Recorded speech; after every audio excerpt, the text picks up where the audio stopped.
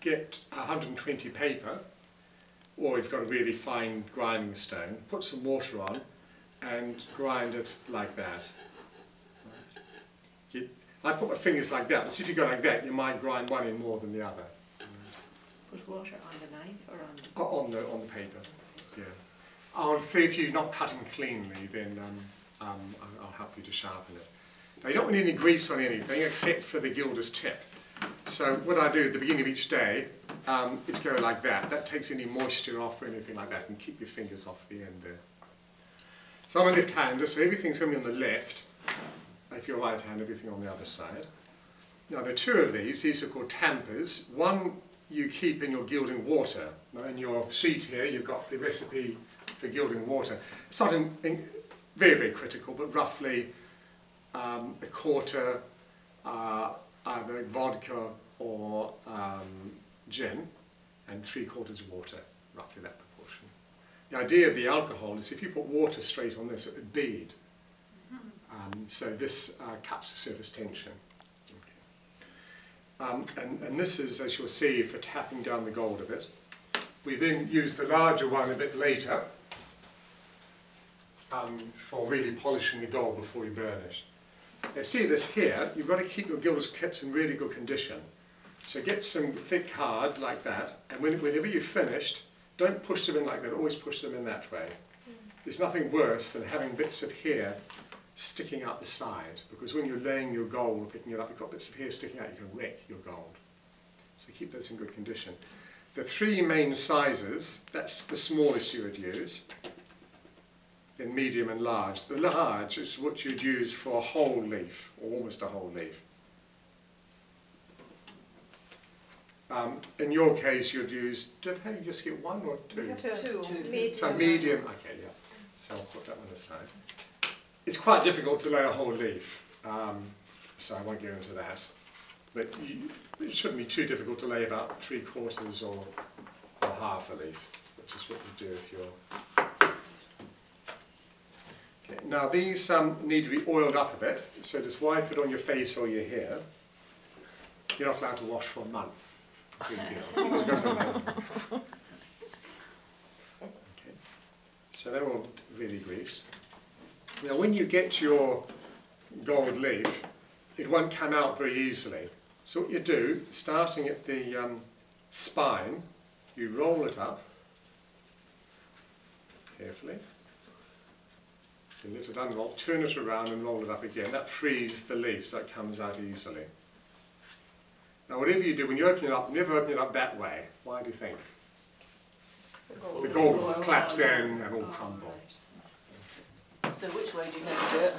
So when you roll up from the spine, turn it and roll up. But when generally you're holding it, or opening it up, don't hold it up vertically. Don't hold it up vertically. Because the leaf will collapse in on itself. So always have it downhill like that. Okay. I was taught to pile lots of gold in the back and then bring it out as you need it, but I realised in fact that's quite an inefficient way of doing it. That's designed for people who are standing up outside and don't have a table to work on. So it's better to do what I'm doing here, which is just to lay it directly one at a time there. So it's a bit of a trick to get it out flat, so don't expect to do it first time. So you flick through your book until you've got a leaf there. Okay. Now you might find another way yourself, but just bend it in the middle of it. Better to stand up. Shake it a bit. See that there? You can see that everyone? Yeah. And you just pull it out like that. So you just, once the front has touched the cushion, just pull it out gently. If it doesn't land properly, no matter, what you want to learn to do is how to pick up the gold. So put the sharp end, so when it slides underneath it's in the middle. This is flat, so I wouldn't normally need to do it, but if it's crumpled, you need to pick it up and make it flat. So push it down, so it doesn't jag. So you can see that cutting edge is in the middle, so when I lift it up it's like that. And this is a bit tricky to do this, you've got to move forward and roll at the same time. So you're rolling it, so that's crumpled, so let's pick it up and I'll roll it again.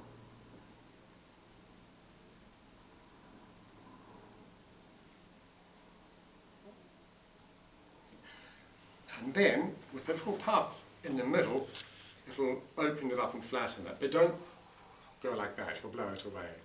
So a little puff, not at an angle. If I blow at an angle, it'll blow it away.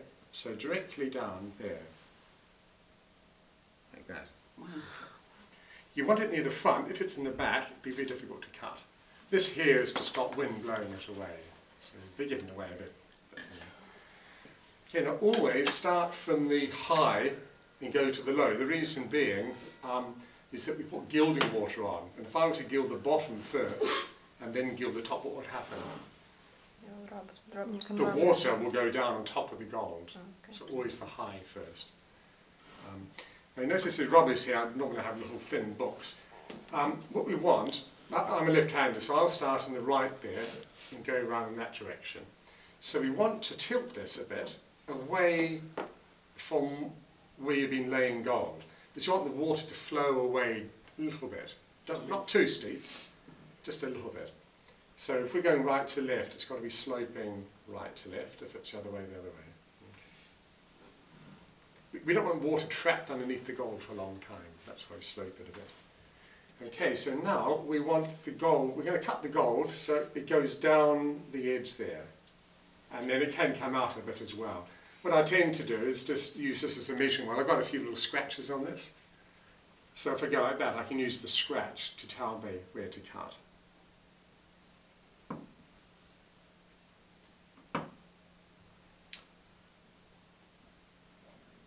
I notice why I'm cutting it this way, because when I pick it up, I don't want to have to sort of do odd things. So think of the comfortable way to pick it up and cut accordingly. Now the next thing to remember is we're going to be flooding, the gold there, we're going to be flooding the area plus a little bit more. So I don't want any water on this brush here, so this is how I pick it up. It's sticking out the front of it, the top, and it's sticking out the side. So that this brush is not going to touch any of the gilding water. This is sticking out there, but that's no problem because either I've laid gold there, so it's not going to touch water, it's going to touch gold or what's off the edge. The reason you extend it a little bit is you can see precisely where you put in the gold. If you have it sticking out too far, it'll be flopping around and you're out of control. So about that far off the edge. Now on a larger icon, I don't want any of this to be dribbling all over either the gold I've laid or this. So what I do is I fold up a bit of paper and put it there. So always you're going this way rather than sort of reaching over gold, because this will stain the gold. Any water, any liquid will stain the gold. But this is quite a small one, so I think I can get away with leaving it there. So what I do is I bring it up like that, and this gives you an idea of how far you're going to have the gold come, the gilding water. We'll bring it up to about there. Now you want it entirely flooded, so you've got to move quite quickly now. Don't rush it, but you don't want to dry out before you lay the gold. It will soak in very quickly. Can you see it, how quickly it's soaking in? See, that's why you've got to get the gold ready first. Okay. Now come up close, hold your breath, and then drop. So it's sort of two movements. Being a bit cheeky there, I've gone around the corner, which is why it's split. You can fault it within about 30 seconds, and it will still stick. Gold is very flexible. It can go one way, but it can't sort of stretch two ways at the same time. So that's split there because it can go down, but it can't sort of go that way as well. So we pick up another lot. I don't want to pick it up with that wrinkle in there, so let's take that out.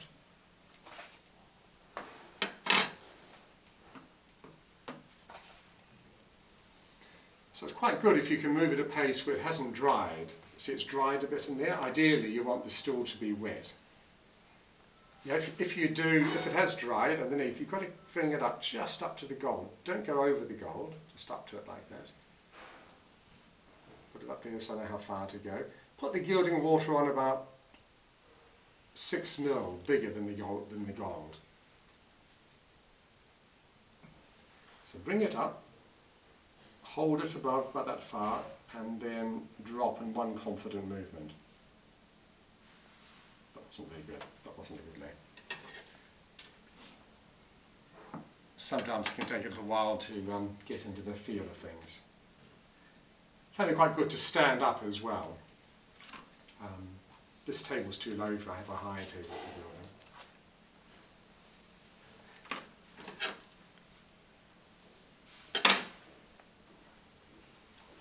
I've got a feeling this lay won't go too well. I've only had about 2 hours sleep and my hand's not as steady as normal.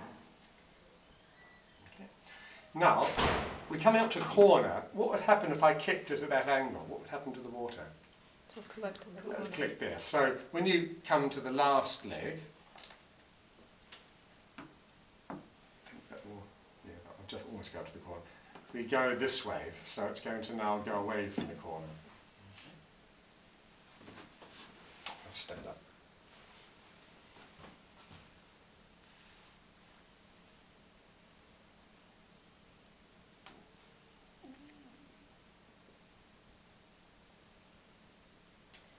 You see how with the dry brush I tamped it down, but the overlap hadn't settled down very well, so I tamped it down so it's in contact.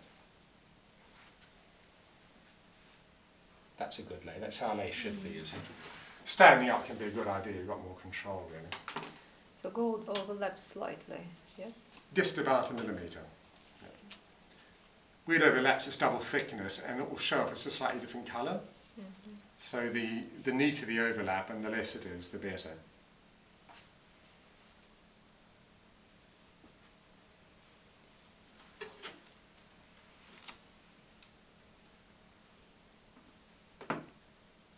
So you don't flap over every leaf? Yeah. Is there a different way to do the corner? You said it was cheeky to have done the corner. Yeah, you would normally... I'll just do it once.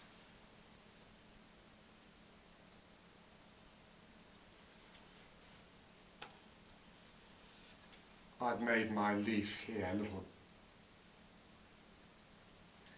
longer than I would normally. Normally you'd cut it so it would stop about there. So you could easily go around the corner, but because it's gone in quite a bit, this makes it more problematical.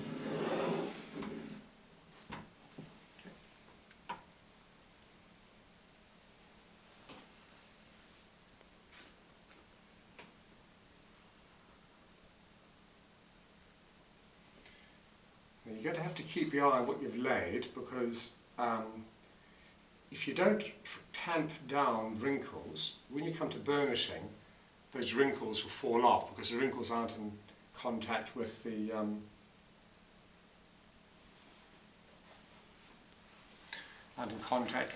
bowl. So this is why you've got the dry tamper here. It's a bit of a winter tamp down, but basically, see these wrinkles are quite fat. See those ones there? Mm-hmm. That's a sign there's water underneath.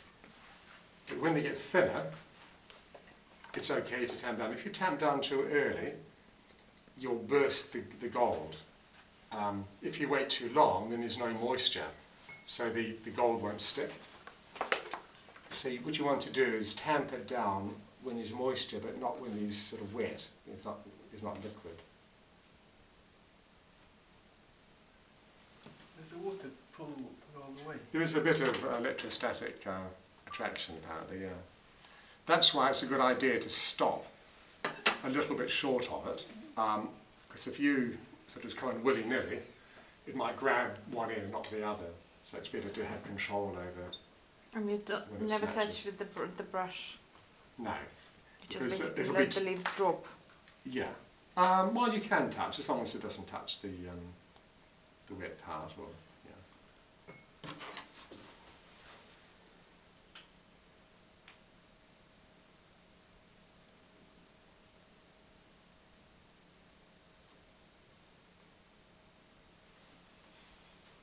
Okay, so see how that there is quite, the wrinkles there are quite thin compared to these fat ones here. Mm-hmm.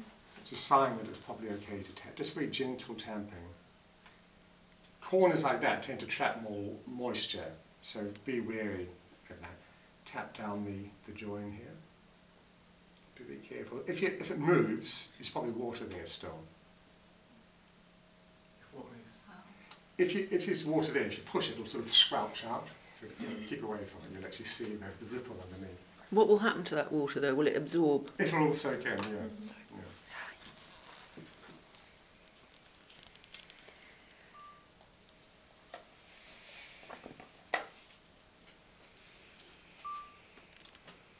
I prefer really to stand up, but this is too low for me. I get a sore back. But the ideal is to have a bench height that's just right for you. So cut it so it doesn't stick out so far. I really want it stopping just after it's reached the bottom. It'll be easier to lay. I think I'm going to cut mine smaller. That's being a bit cheeky, really.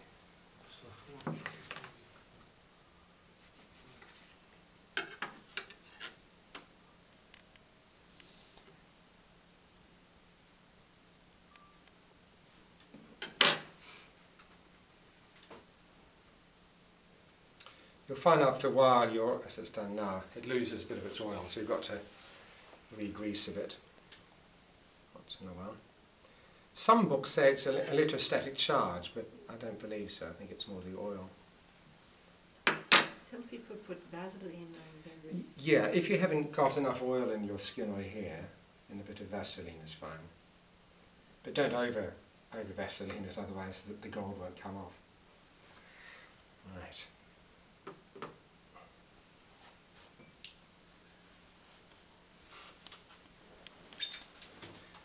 Now, timing is everything with gilding, so and that timing depends very much on the weather. So you can't say, exactly 1 hour after you lay the gold it's ready to burnish.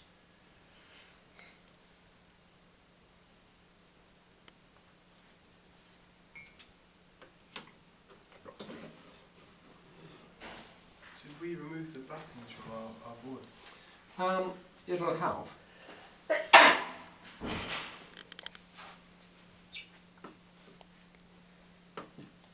This is quite handy to rest your finger on the ground as I'm doing, but if it's too high then you can't do that. Another thing I forgot to mention is every time you lift up this brush you might get a splash, and you don't want that. The splash on top of this will mark it. So slide your brush around rather than lift it and drop it all the time. Tamp down the overlap, just make sure it's in contact.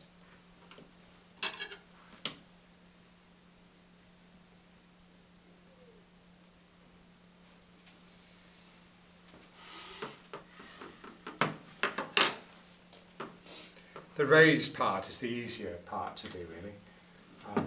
The larger areas are where it's a bit more tricky.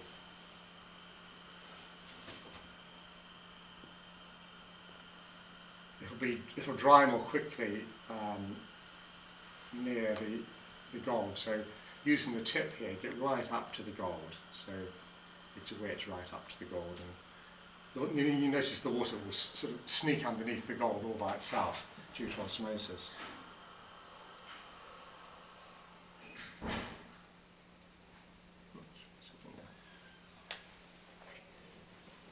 Just a bit of water on it.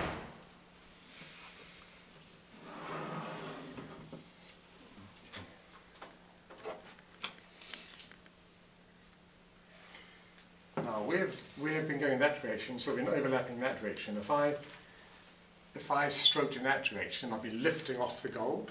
So you stroke in the opposite direction you've been laying. So always tamp first. As if you go like that willy-nilly and there's a bit of moisture, you'll rip the gold. But if you tamp, it gives you a bit of leeway.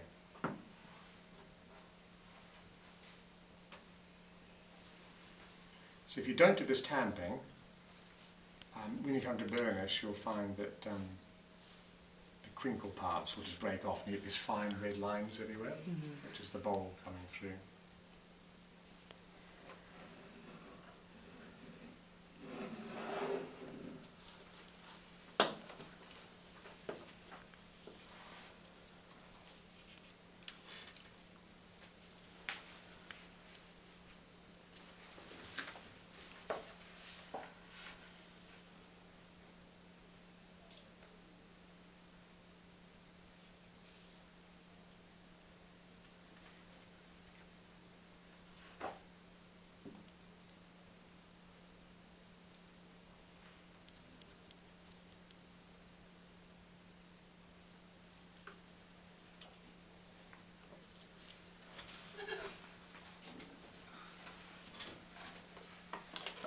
leaf was a little bit buckled in the book, so I'm not going to use it for the moment.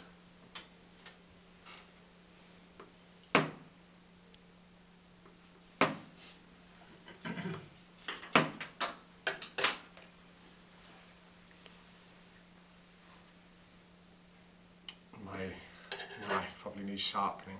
That's what happens when it's not quite sharp enough. Jags a bit, which slows you down, which you don't want.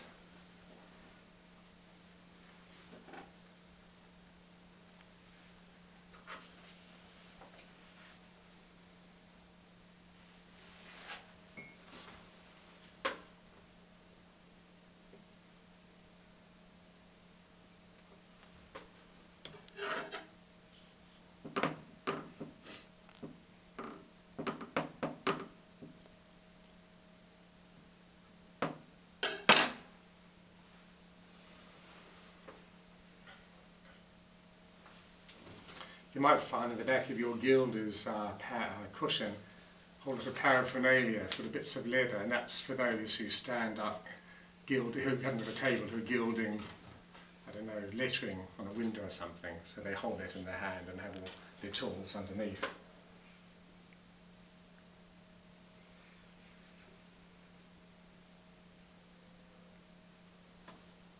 I'm going to have a red line around the outside, so I'm not bothered about that. I'm going to fix that up.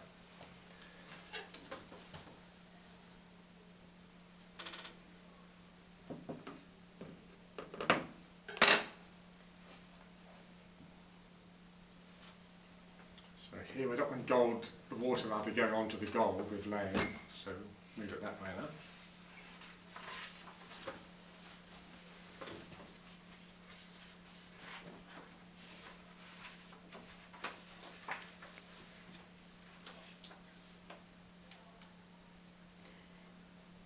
If you find when you're tamping that you poke a hole in the gold, like we got there, just leave it. We're going to do what's called faulting. When everything is laid, we're going to go back over everything and fault it. It's a technique that I'll show you.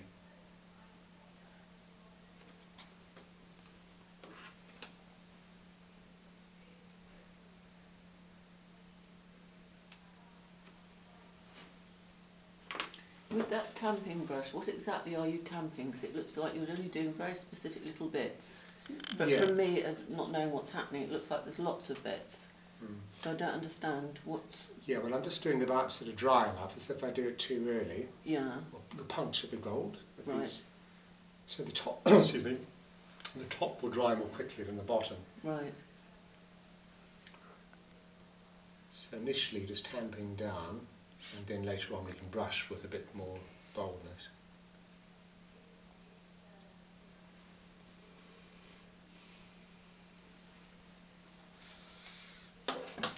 Is there a reason for starting around the civitas rather than in the more tricky bits on the face? Yes, because if you gild the bottom, then the civitas, when you do the civitas, the water will, see how the water's coming down there? That will go on top of the gold you've laid and do it on that. Okay, so now we start to lay the rest. I think I'll gild that part now, and then work. Try to do it the same order every time you gild, so I always start there. The reason being that when you burnish, obviously you want to start to burnish where you started to lay the gold. So likewise when you do the back, always try to sort of start at the same place, so you don't remember where did I start. Otherwise you might start burnishing the later stuff and leave the early stuff, which would be too hard. So I'll probably go around that way. So we want the water to go away from the gold, so we'll go this way. So now we're going to have a slightly larger gold laid. Now don't be too mean with the gold, it's really your labour which is the expense rather than the gold.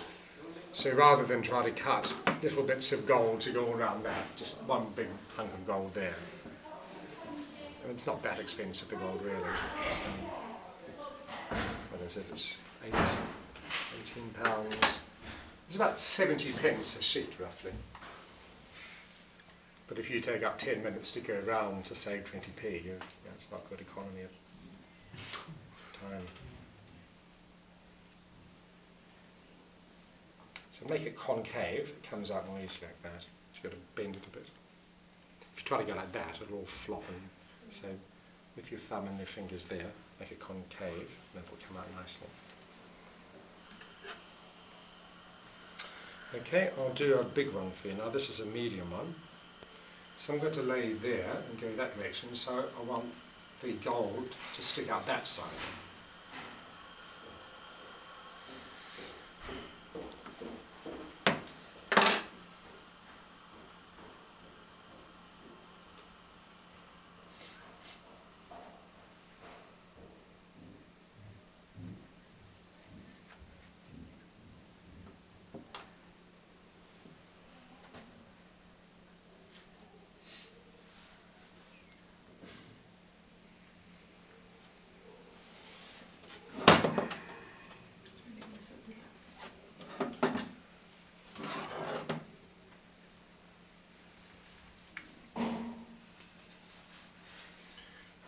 Try to sit in the, or stand in the place where you can see the reflection off the water, because as you see it absorbs in very quickly, and you don't want dry areas before you lay the gold. So you've got to see the reflection. Oops. So I just splashed a bit there with the gold, so that will stain a bit. So you see I'm moving it around. Every time you lift up there's a danger of splashing gold. So I just slide around. My hand's resting on the icon, only the white part. You don't want your hand to slide over the bowl, because you put grease on. And you'll notice that when you come to put the gilding water on, it may not sit there. It'll be resisted by the grease. And you're putting the gilding water straight over the gesso of Yeah, his... that's just not worry about. There's no harm in that. You Okay. can put in water until it's all wet, do you? Yeah.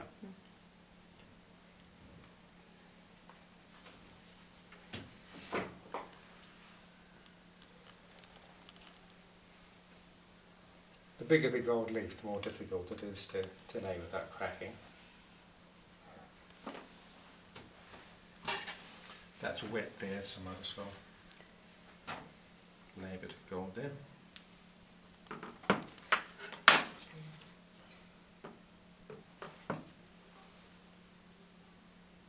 Cut too short.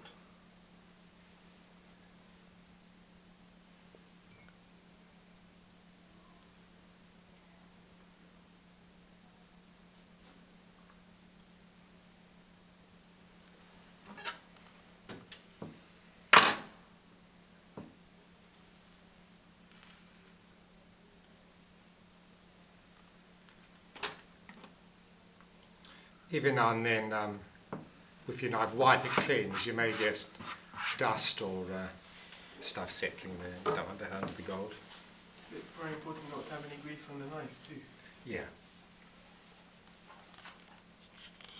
With the grease, what if you have cream on our faces? Just try it. Cream on your face? Or shaving cream, exactly, in your case.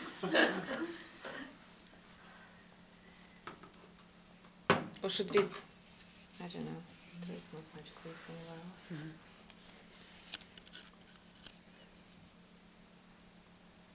Just check the underside. If it's flopping, you blow it. Want it to stick. yeah. So that's flopping, it will get anywhere in your dry.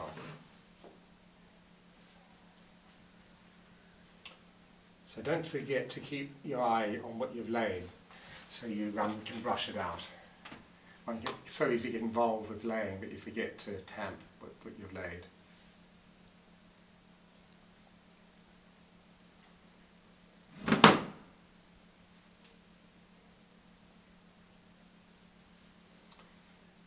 In most cases, with this extra thick, you can get away with one layer, but if you're not happy with what you've done, you can double gild. So ideally you'd do that after you had polished it all with your big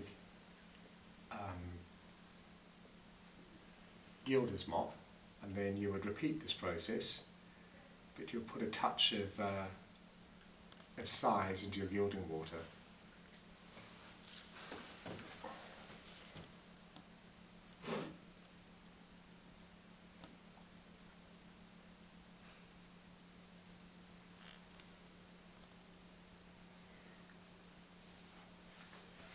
why do you go with the water over the gesso?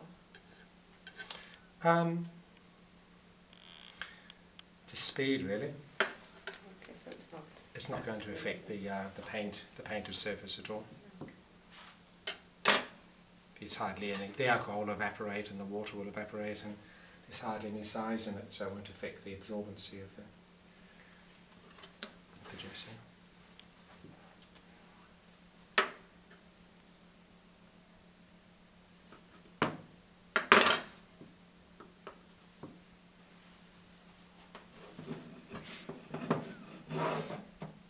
Move the icon around so you're laying the gold in a comfortable direction.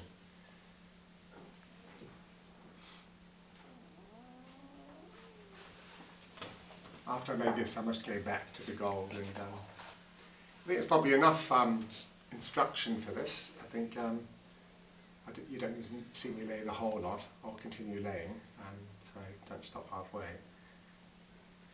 And probably in about an hour to be ready to burnish. I'm still not entirely clear about how you know when it's time to go back and. If you come close, I'll point out.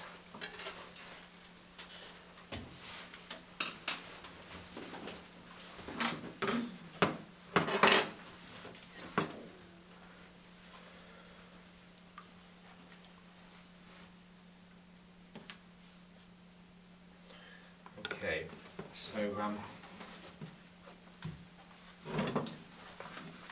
you see how fat those wrinkles are there. If I tap that, I'll break the gold. Whereas here, see they're a lot thinner, those wrinkles there, so that's fine now. I can stroke that. So I start in there. So always stroke in the opposite direction you've laid. So when you're sure that all the water's gone, you can push more on the heel. So initially it's just the touch, but then later on it's on the heel. So you have a lot of pressure. In fact, some people don't like to burnish the gold. They're just happy to polish with the gilder's mop. I'm not putting full pressure yet, but you can see how shiny it can get just with, you see that there? If I touch that now, I'll burst the gold. See if there's too much water there. So you did burst the gold there, could you just overlap the gold Um, in the next one? You can, yes, but because you've got two layers of gold, when you burnish, you'll find that that is a slightly different colour than the rest. So you should leave that until you... Depends how big. If it's a big fault you've made, then you might even put a bit of gilded water with a whole lot in there, a big leaf, or if it's just small, but you just leave it till it's faulted.